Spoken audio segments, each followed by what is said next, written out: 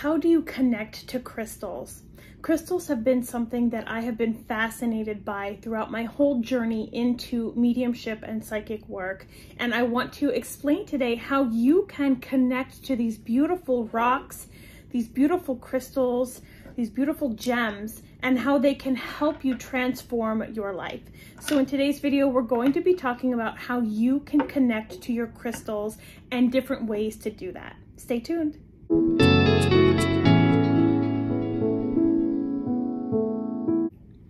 One of the best ways to bond and learn about your crystal is to wear the crystal. So I've got a few pieces here that I have. They go on necklaces. This is jasper, and you can put it on a necklace. This one is fluorite. Okay, and then I have some green apatite. I have a whole bunch of different ones, and I wear different ones depending on my need. Every crystal is going to produce a different vibration and call in different things to your life. For example, the green apatite is very good at calling in money, calling in abundance. So wearing this when you feel abundant or when you want to feel abundant is a great thing to have on. When you want to feel grounded, jasper, especially this red stone, is very good at wearing to help you feel grounded. So not only are you connecting with a crystal, the crystal can also teach you what it best provides. Now, of course, you can read a book. My favorite one is the Crystal Bible book. And there's so many crystals in there, and it tells you what their main properties are, what it does for you physically and spiritually. So if you're going to get a book about crystals, I definitely recommend the Crystal Bible book. But wearing your crystals is the best way to bond with them and get to know them. And I remember when I first started learning about them, I thought, bond with crystals, they're rocks. What does that even mean? They are so much more than rocks. Crystals come from the earth, which is a living, breathing thing. The earth is providing these crystals, these minerals, this abundance, this life to us, and crystals are a part of what is provided. I personally believe that crystals vibrate at a very special vibration depending on their style, depending on what they are, depending on their color, and they bring in that vibratory match to you. Crystals are so magical, so fun, so beautiful, and they can do so much for you and for your life, but you just have to know how to work with them, and that's what this video is going to be about. Now, let's say, for example, I want to call in abundance. I'm going to wear my green apatite. It doesn't matter where it hangs, really, however you want to wear it. You can even wear a bracelet, you can wear a ring, and it's going to be pulling that vibration into you. The more that you wear your crystals, the more their energy is going to blend with yours, and the more your energy is going to blend with it. You will be able to understand what this crystal is saying to you, what this crystal is speaking to you. And yes, I personally believe because crystal is energy, we are energy, that we can communicate energy to energy with objects such as crystals. The more that you wear it, the more that it's going to get to know you and you're going to get to know it. So wearing crystals is by far the greatest way to learn about your crystal, to bond with your crystal, to call in that vibratory match of that crystal, and just get an overall feeling of what it feels like to have that crystal around you. I personally love to sleep with my crystals either on my person or underneath my pillow. Now, you do want to be careful what crystals you sleep with. For example, a quartz is completely okay to sleep with, to have near you, to hold in your hand. But selenite is a crystal that when it gets in water, it starts to dissolve. And so when you have it near your sweat glands, it does start to dissolve and turn like a yellow color. So sleeping with your crystals either on you or under your pillow is perfect, but just make sure that they're not ones that can get ruined in a watery, moist type of atmosphere. What you're doing when you're having them on you or under your pillow while you're sleeping is you are connecting to those crystals. When you are asleep, your mind is not constantly running with thoughts. Your mind is not constantly running with what bill you have to pay, the child care issues, gas issues. Your mind is turned off and you're able to absorb more, okay? Your subconscious is able to take in more information. And what information would you want to take in if it's not for beautiful, lovely, elegant crystal energy? So again, I totally believe that crystals have an energy, a life force, a communicative way of speaking with you, and keeping them under your pillow or on your person when you're sleeping is one of the best ways to do that. When your mind is completely turned off, this crystal can communicate with you and send information to you and bond with you and really form a connection with you, because you're not constantly overthinking about other things. You're just lying there in bed asleep. Your subconscious is working. Your regular thought analytical mind is turned off. Your subconscious is connecting to these crystals and absorbing their magic, that I love to say. Crystals are very magical, and they bring a lot of magic into your life depending on what values they have, the colors they have, and what they can do to enrich your life. So sleeping with crystals is a really, really great way to bond and connect to them. My favorite way, aside from sleeping with them, is to connect with a crystal through meditation. I have some crystal skulls here that I have. If you've watched my channel, you know that I love these crystal skulls. Now, I get these from a very special dealer who only sells conscious crystal skulls. So there is a consciousness connected to this skull. This is moonbeam. This is citrine and quartz in one, moonbeam here. I also have Amore. She is a rose quartz crystal. And again, you can only get these crystals that I get. I'm sure you can buy these elsewhere, but I get them from a very special dealer because she connects them through the crystalline magic, through the crystalline grids and crystalline DNA.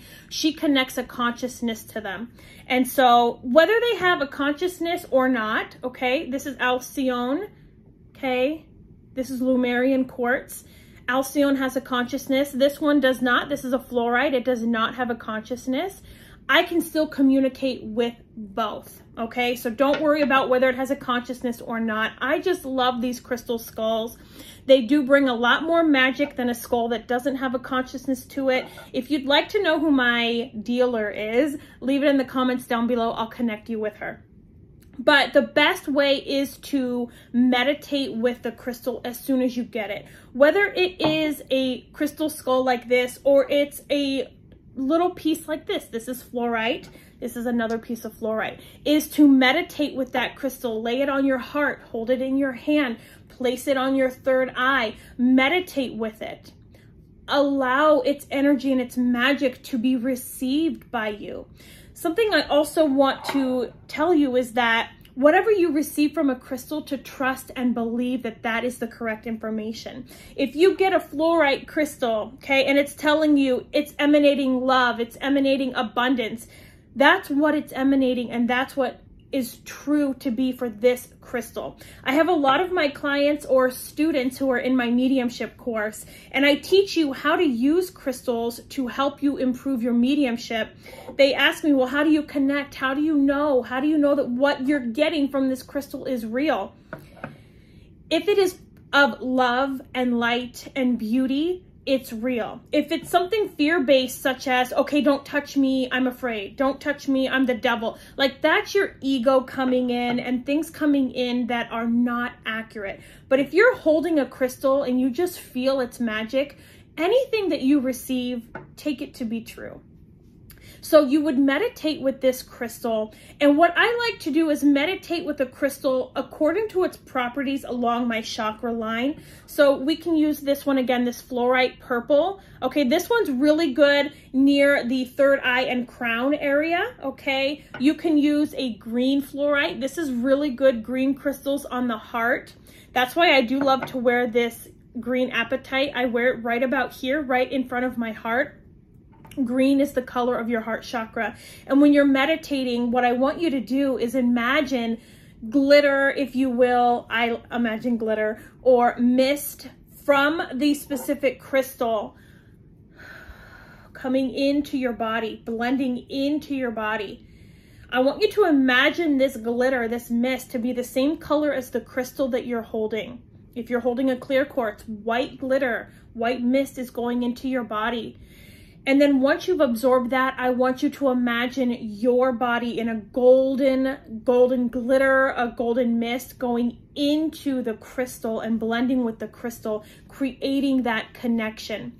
And then from there, once you're through the meditation of connecting to it and it connecting to you, just sit there and ask the crystal to talk to you. Ask it to communicate with you. Ask it to tell you about itself. Everything is energy. This cup that I have here filled with coffee, iced coffee, it has energy. I could hold this cup and this cup can speak to me. I know that sounds crazy. There's so many people that are like, okay, pass, I'm leaving this video. This girl is crazy. But I do it every day. I communicate with everything every single day. Everything is energy. I'm energy, and our energies can communicate back and forth. So meditation is a beautiful, beautiful way to connect to your crystal. Specifically, if you want to speak to it and it speak back to you, it's a beautiful way to connect, to learn about this crystal. The best time to do that is as soon as you get it home. Connect with it immediately through meditation. A technique that I love to use as well to connect with my crystal is through a pendulum. I also teach this in my mediumship development course, but pendulums are a great way to get information. So what you can do is use a crystal pendulum. You can even use a regular one. I have one that's made of metal. It just has to have something heavy on the bottom and be connected to a string. I do have a pendulum video. I'm gonna link it down below in the description that I've made about pendulums, how to use them and how to calibrate them. So I won't get into all of that in this video, but what you could do is use your pendulum to communicate with a crystal, for example. You could hold your crystal. What I like to do is hold them together so that they kind of get aligned with each other, get to know each other. And then what I will do is hold the crystal in my hand like this, hold the pendulum over top, and I will ask a question. Are you the color green? Okay, for my pendulum, when it swings this way, it's a yes, and when it swings like this, it's a no. So yes, you're the color green. You could ask it another question. Notice when I'm not asking it a question, my pendulum just sits still, okay? What could we ask this crystal? Are you a crystal of love? Yes. Are you a crystal of abundance? Ooh, it's swinging a lot. It's swinging a lot harder now.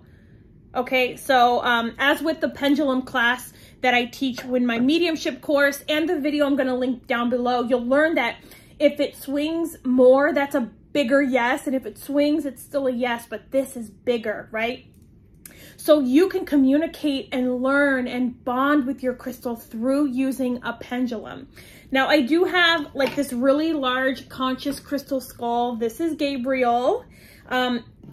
It's very heavy. So like if I were to use, I could still place it in my hand.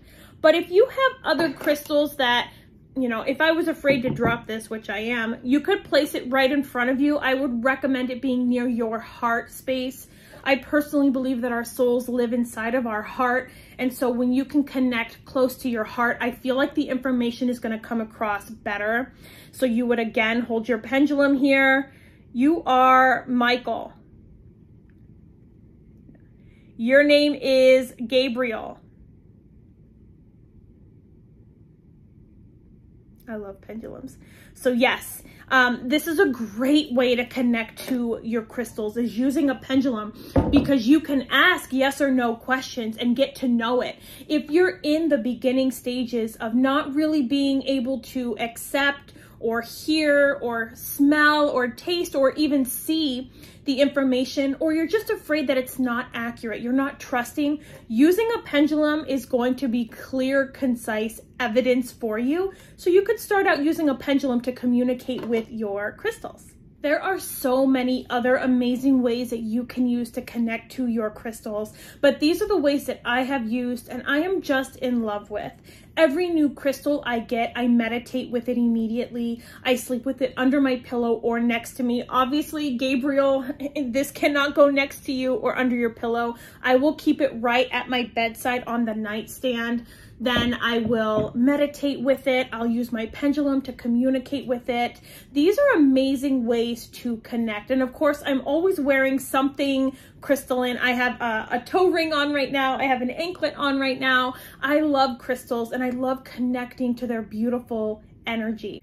Thank you so much for tuning into this video. I absolutely love crystals. I love to talk about them. If you have any other questions, leave them down below in the comments. I'm so happy to answer them. Also, don't forget to like the video and leave a comment, even if it's just to say hi, because it really does help my channel reach those who need the message.